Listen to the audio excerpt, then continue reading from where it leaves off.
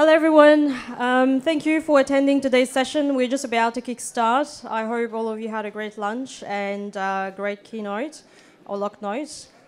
So today in this session we have Arjan joining us, and he will be talking about system thinking and event-driven architecture. Before we do that, a quick bio about Arjan. Having started as a teenager in IT, Arjan has a vast experience in every aspect of the life cycle of software development. Enterprise architect, front or back-end developer, agile coach, product owner, any hat is still being put on those grey hairs. With this background, he's perfectly placed to talk about how to make all these aspects work well together. And this is what he will be talking about today. So please join me in welcoming Arjan, everyone. Thanks, everybody. Let's kick right in. It's going to be an extreme challenge for me to talk after a storyteller like our space specialist, but I will give it a go. I'm here to talk about one of the biggest problems that we have in IT software development in general, and that will be the gap between business architecture and project implementation. How do we bridge the gap that what business wants is delivered by us? And first of all, I thought, is business architecture actually the right term? Does business architecture exist? I think IT already took over business architecture when they invented enterprise architecture, because then they started to talk and tell business what they should be doing and how they could get their information, and we kept all the control.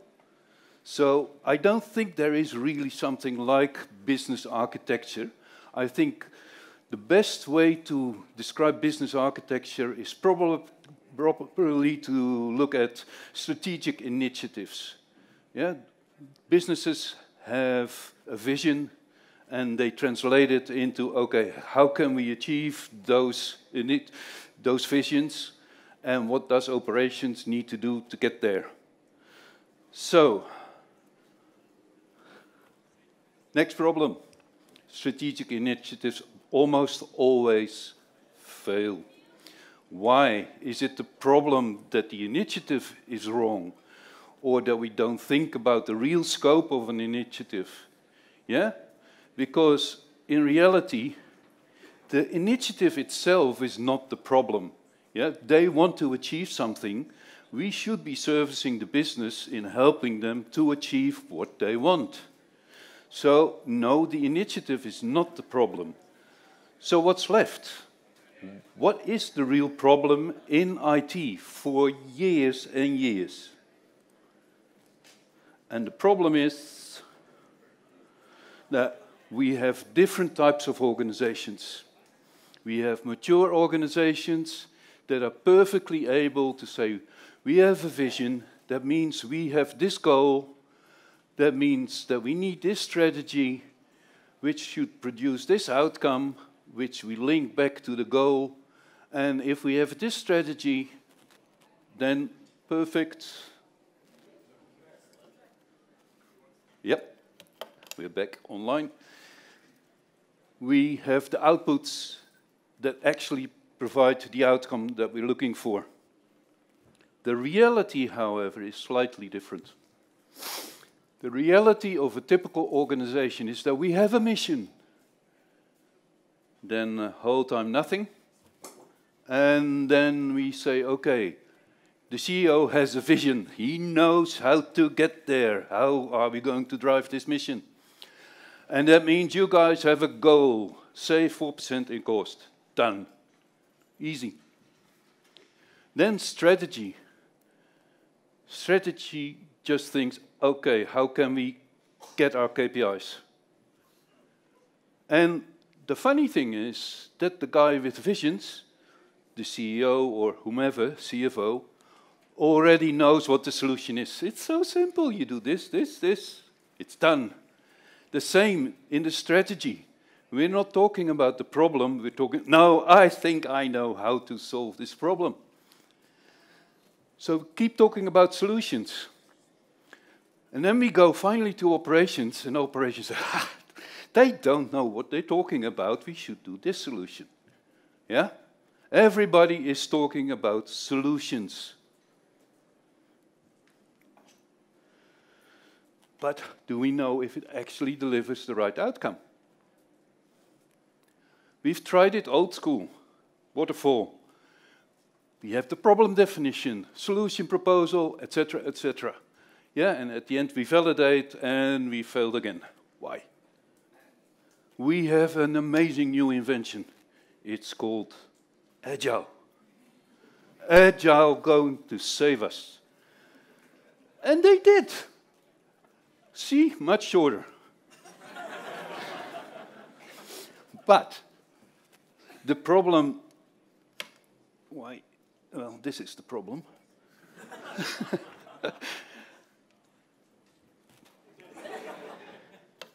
Let me see if I can. You've got another one, perhaps? Don't move. Okay. So we see that we validated it, and now Agile has found the miracle solution. We're going to fail early. Yeah, we haven't reached the solution that we want, the outcome, but at least we already know that we didn't. So we're going for the next one. We're going to do it again. Brilliant. Yeah, so we're going to implement and validate again. And we fail again. How is this possible? And again. And again. And then I ran out of screen room, so I'm stopping there. But this is the principle of Agile. We do iterations. And we fail early. And it's all based on assumptions. Already at the beginning, when we do a solution proposal, we assume that we know that what we want to build. It's going to look like this, it's going to deliver this, make it work. And actually, that problem perseveres through the whole stack. Gets probably worse and worse, and it could well be that at this point I was talking to somebody, another speaker, said, we already knew what to do here. But we were driven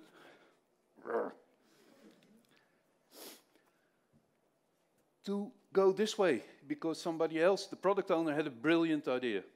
Yes? So assumptions, there's a problem with assumptions.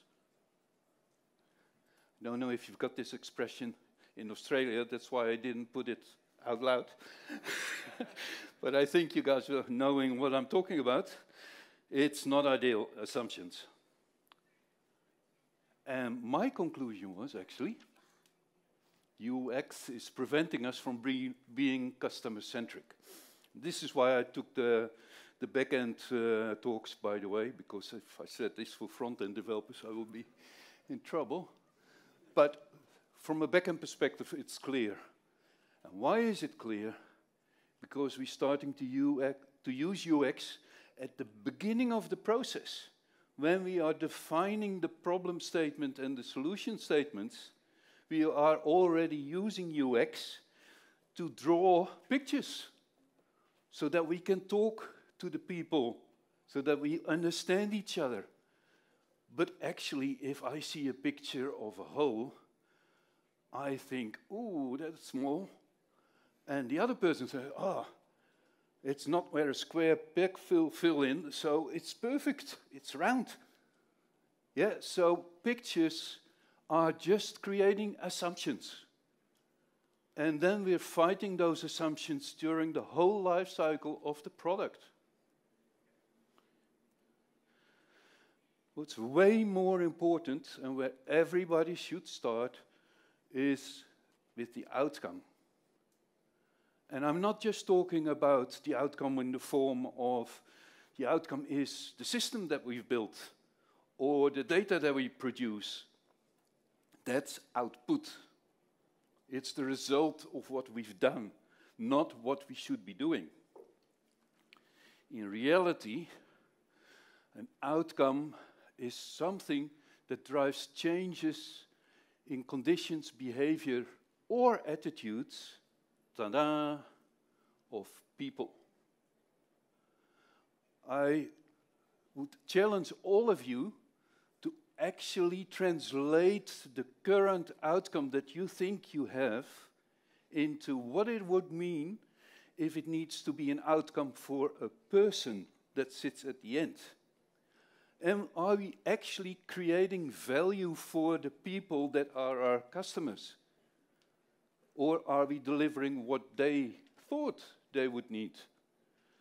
So my perception is that if I don't change the person using the system in a positive way, I haven't achieved anything. Why did I do it? So making a system faster, awesome, could save cost, but if the people are still not happy, what have we achieved? Nothing. So, yeah, and it needs to be positive. That's just a minor detail. Coming back to us as a group of developers, and I'm also pointing to myself. I'm still developing, and we have a tendency of doing linear thinking. And what do I mean with linear thinking is, I have a goal. I want to drink water. I want a bucket of water, especially with this weather. So I make a decision. I buy a water pump. Genius. I'm done. And the state of the system is, I've got water. And the good thing is that everybody else is thinking, that's a brilliant guy. So everybody else wants water. And everybody's going to make the same decision. Oops. I no longer have water. Because everybody else is doing it too. So this shows what's missing in linear thinking. Linear thinking doesn't look at what's the impact on the context that I'm working in. So it's really, really important that when you develop something, you look at what context is this going to be used. Why?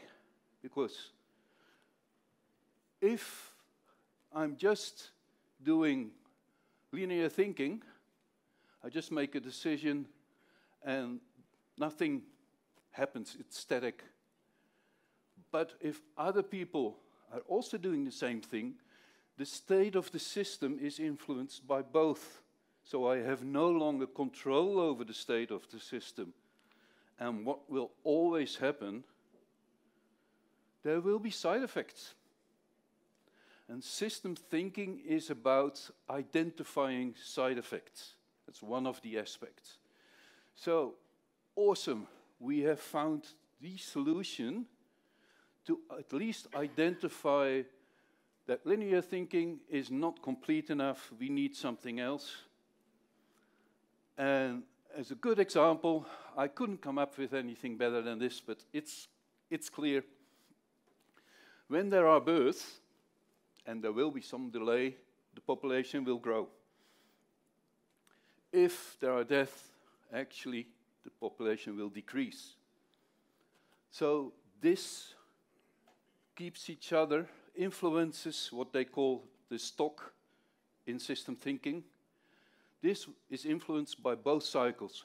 One of them is the reinvigorating cycle. It becomes bigger and bigger and bigger. And at a certain point, actually, it explodes. The system is no longer working. Yeah? Because, for instance, with births, we have too many people in town. Actually, there's no food anymore, so more people are going to die. Yeah? So there's always a natural end to this approach. Deaths are called a balancing loop. This influences in a negative way, but it balances the system. And when you build any system, you need to identify these loops. What is influencing what, in what manner? And that allows us to see the impact. That's exactly what we talked about this morning. Don't look just at the detail level. Go to that helicopter view. What's the impact of what I'm doing? What are the other systems that will be influenced by this?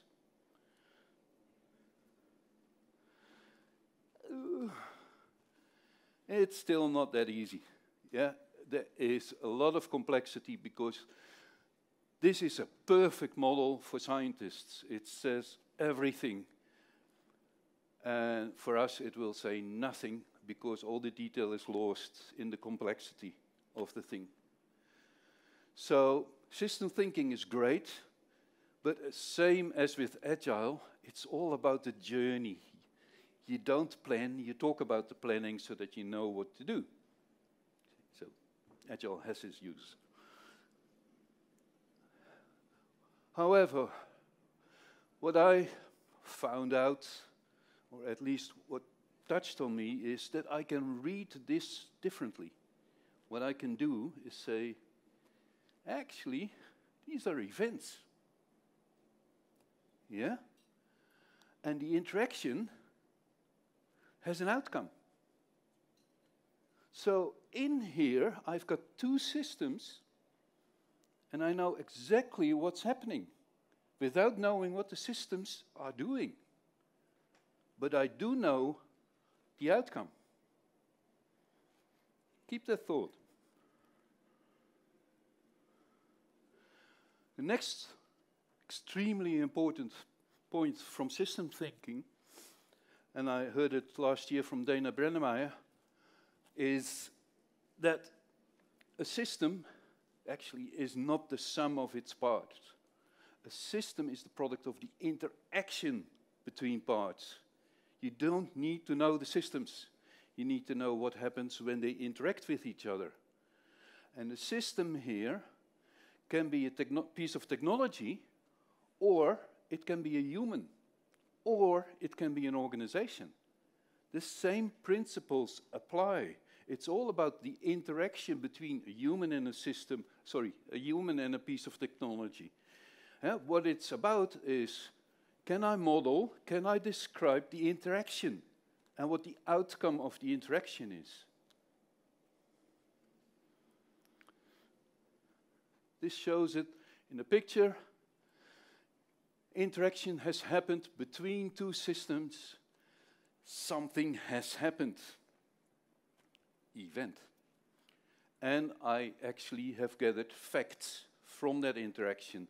My state has changed because of the interaction.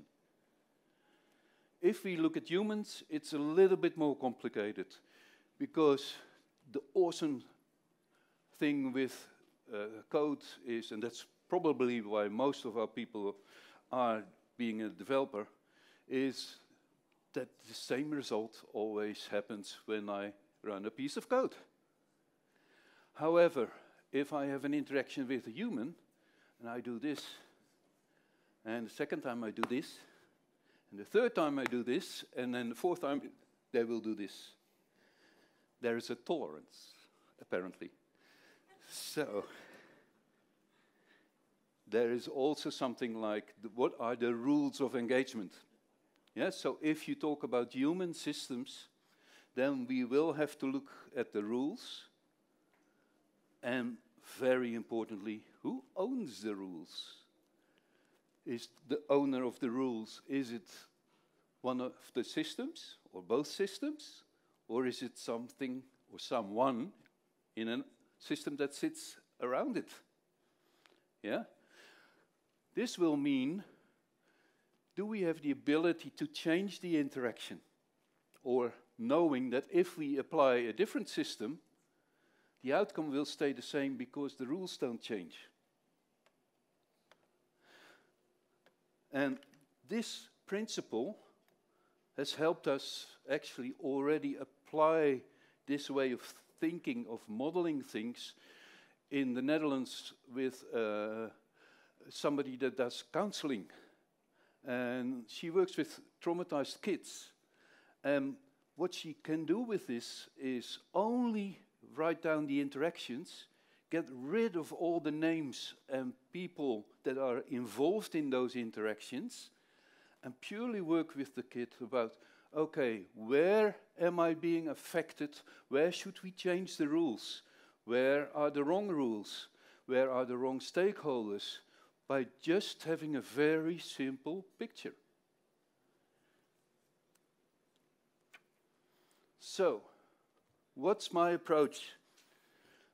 As the next step is that apparently the outcome is actually where we should be starting, not the solution. We start with defining the outcome, and we define the outcome as the change of behavior or attitude of people.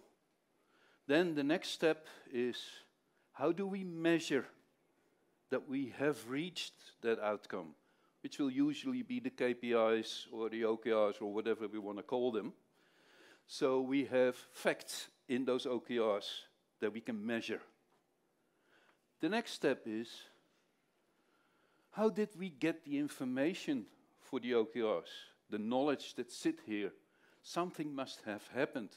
An interaction took place that resulted in this. Simple example, subscription started. How do I know that I'm successful in selling subscriptions? Is because I've got an increase in the number of subscriptions. So what I could measure is actually saying, okay, I need to know a subscription ID so that it's a unique thing, and I can count the subscription IDs that I have. But I also want to know what customers, or the age of the customers, I don't know. So that fact also needs to be captured. And before we know it, we start down the chain until we found all the knowledge points in time that gives us the knowledge to know that we've reached the outcome. And before you know it, you've got the whole model, the whole system described. All the interactions, and you can see if there are any missing links in the actual model that doesn't allow you to reach the outcome. And if we then make, got this slide. So again, in short, what do we need to know? Sorry about this, guys. And we see all this. Next step, because I promised that I would bridge it all the way. Event-driven architecture. All right, so for me, event-driven architecture has boiled down to 3 very important principles. So I use CQRS, Command Query Responsible Separation. I'll explain later what it is. Event sourcing and event modeling. And the reason why I use these to implement a stack like that is that they simplify and they remove dependencies. Like in an interaction, I only want to be able to focus on one event, one interaction, and nothing else should be involved in that one. So, command query responsibility separation. What is it? It's a separation between how the command is structured, the API of the command. It's stored in whatever form.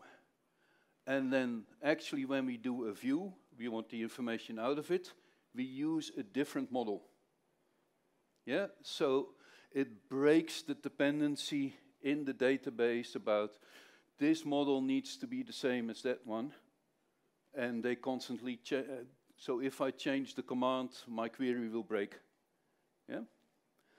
If I go a step further and use event sourcing, I actually get an even better separation because I write to a separate store and I only write to this store.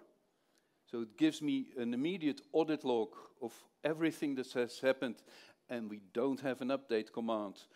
We don't have an update, yeah? And we then use all the events, all the interactions that have taken place, we use to replay them so that a projector can say, this is the current state according to the view that I need to have. So what does that mean? If, for instance, I have a start of a trial, a command handler, and in the database I store the event. This has happened. Then if somebody says, okay, I want to know about this.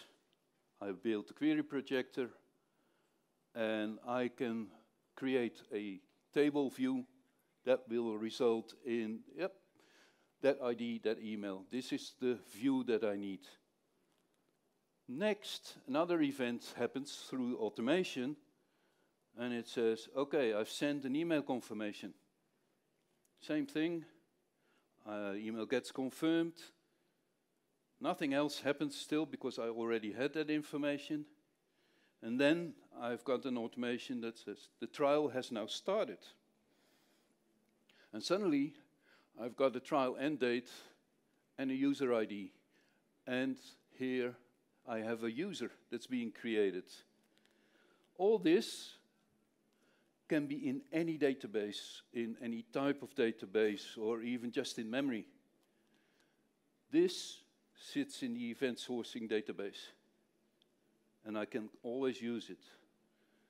And these principles I've applied to event modeling. I believe Adam was here last year trying to explain event modeling, and I added 1 or 2 items, and I discussed it with Adam, and actually he fully embraces it. What's missing in the event model are timelines, because time is important. We need to know when interactions take place versus other interactions, because that depends on how much knowledge we have at that point of time. And extremely important, we need to know context. Yeah, so this is an aspect from domain-driven design, where we say, actually it's important, if we're working for customer success, we call the events different than for sales or for other departments in the organization. They have their own language. More importantly, even though it looks to be the same interaction, it's not. They have their own events. It's the interaction between sales is different from the customer success. The fact that they receive the same data doesn't mean that it's the same talk. They are 2 different systems that are talking to each other. So, other aspect that was sort of there, but not quite, the actors, yeah? Which systems are taking place. And this results in the ability to start brainstorming, what events do we need? And we start at the back, so we start with subscription started as the last event that we first pick up. Then, from there, we step by step are going to identify what events, what things must have happened to get to the outcome that we're looking for. And in this one, we also immediately need to know who owns this transaction, what state are we creating here. Yeah, so that's immediately identified, because if I say trial started, trial was the subject that we were working with. So we keep going, and I made too many examples here, but I wanted to be complete that actually all the aspects of capturing the events are there. Actually, doesn't matter really in which order, we can just do a brainstorming session. And then when we've got all the events ready, now it's the time to then say, okay, where in time do they belong? So we put them on a timeline, and we start to reorganize to make certain that they take place in the same order as we expected. And then the next step is, it needs to be placed in a context. Yeah? So in this case, I only have 1 timeline, but there can be, of course, many timelines in 1 context, and you can have multiple contexts in the system talking to each other. So in this way, we have a modeling where there's no technology whatsoever, where we can just talk with our customers about what must happen. Yeah? Nothing of technology. And then, if we want to, we can make a next step. And that's where event modeling comes in. That's where we actually will start to identify the next step is how did we get the events? Yeah, so we dive into the system. I think, yep, we should be going there now. Almost timed it right. So here we actually see the event model. It can automatically generate it because we have all the information. We know the streams of events. We know the names of the events. And over here, what we're now doing is applying patterns to the event. So the first event was, hey, I want to request a trial, so I need an interface to get that information. The second is an automation, because I have information, I now need to send out an email confirmation. So the only thing that I need to do here is push a button and explain what pattern do I want to apply. And the other thing is, of course, what events am I dependent on? Yeah, so it could be that I need a query, like over here, trial started. I need to check that this event has taken place and this event has taken place, and only then I can give this command. Still, no technology. The only thing that's a little bit technical here is the automation. Yeah? But I see this as implementation level. This is what developers should be doing. Yeah? They need to decide what the smartest way is to get this information. And once we've all done this, it means that we can finally say, okay, let me see, are we there? Almost. So we're now building a query. And then we actually don't have to do anything yet. We could press a button and we can generate code based on these patterns. And we have the whole scaffolding for the whole backend in place. We could even go up and already create the scaffolding for the data sources for the front end. And we know what fields we need as input in the front end, so we could even already generate the screens in any language, because the only thing that we need to know is how do we implement these patterns in that language. Yeah, so here we've achieved end-to-end implementation from where we started with we need to define the outcome, go down, go backwards, backwards, backwards. And even in this picture, we keep going backwards. We start with, we have this event, how did we get it? So you always think out of the interaction, out of the event, never from the action side of things. And then your model will always be correct. So, what have we achieved here? Predictability. Because those patterns are always the same. Once we've done this a couple of times, we know that an automation will take us this much time.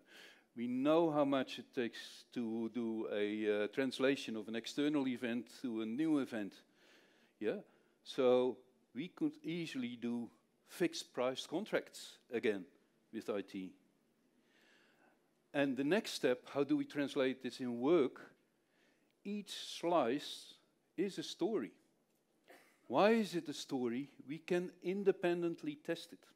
And that, for me, is the definition of a story. Do we need anything else to make this work? No. The only thing that we need to do for testing is, do I get an event that contains the right information? Do I get an event that contains the right information?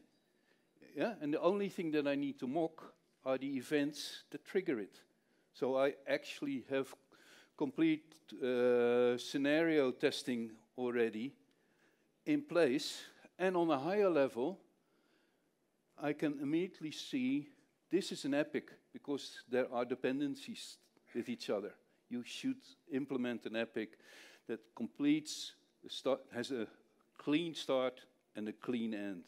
Not an open end, because then it's not an epic, I can't deliver it. An epic should be deliverable. And a story should be testable, and I can choose when to deliver it. So, I think with that approach, we have been able to have a one-on-one connection with the vision, the goal setting, etc.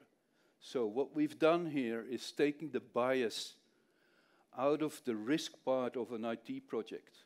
Yeah, we're now talking about a system where we can get everybody in agreement around the outcome. The hardest part will still be at the top.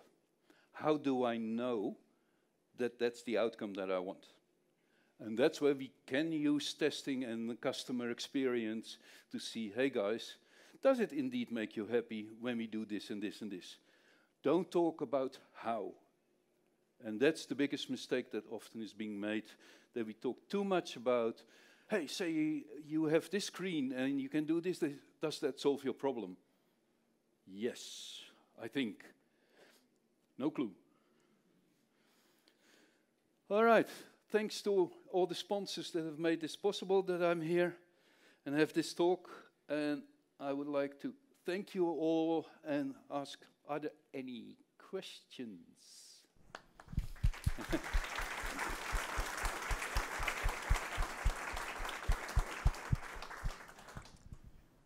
Thank you, Arjan. Such an insightful session. Do we have any questions for Arjan?